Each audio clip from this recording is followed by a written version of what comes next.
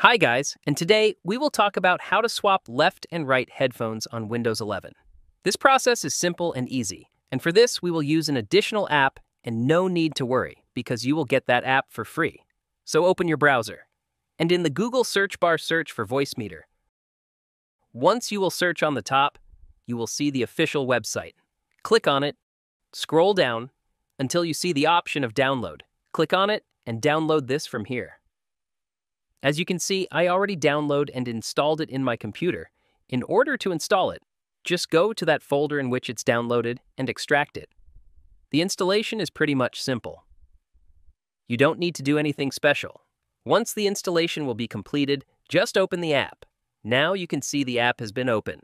Now you can see it is now starting. Now, in order to swap, take a look on the right top. You can see the option of hardware output. Simply click on it and make sure the selected option is headphone. If you want to do this with your speaker, then select the speaker.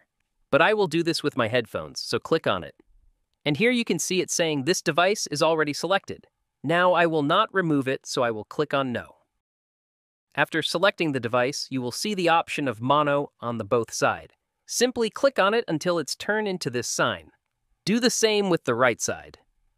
Now basically your audio is swap in your headphone, but one additional thing we will do here is take your mouse cursor on the right bottom and click on the speaker and click on the option Open Volume Mixture.